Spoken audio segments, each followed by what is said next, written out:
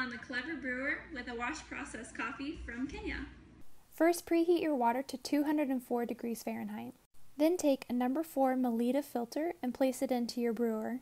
And once your water has fully heated, go ahead and thoroughly wet your filter. Then remove your Clever from your decanter or your mug that you're choosing to brew into and dump that rinse water out.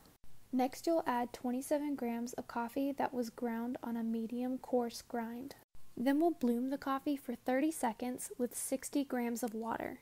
Once the bloom has finished, we will fill the Clever until we reach our final brew weight of 400 grams. Next, all you need to do is place the lid on your Clever brewer and allow the brew to steep for 4 minutes. And once that 4 minutes is up, just take a spoon and stir your brew about 5 times.